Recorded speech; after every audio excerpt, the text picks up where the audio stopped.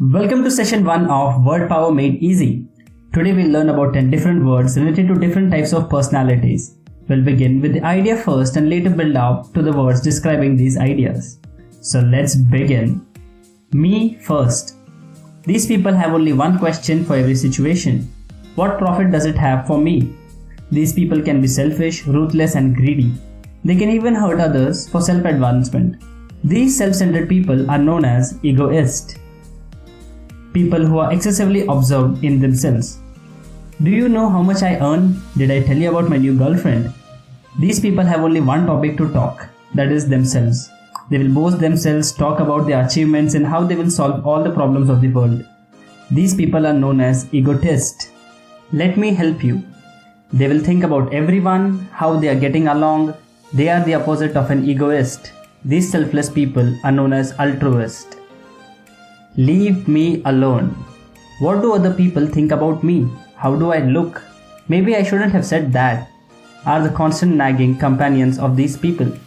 They seem unsocial, yet they have a desire to be liked by all. They seem moody and shy and not comfortable with everyone. They may even be a genius, or they eventually might turn into one. Such people are known as introvert. Let's do it together. These people are the life of the party because they never worry about the effect of their actions. They never stop themselves. They are generally happy and full of spirits. They love to be with people. They have an outward personality. Such people are extrovert. Neither extremes. Such people are a combination of both introvert and extrovert tendencies. Their interests can turn inward and outwards depending on the situation. Indeed, this is a normal tendency. It is common in most people. Such people are ambivert. People are no damn good. Such people hate the entire humanity. The perfectibility of human race? No way. Such people are misanthrope. Women are no damn good.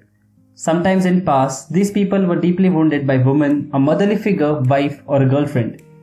So they seem to have their defenses up against all the women. They hate all women. Such people are misogynist.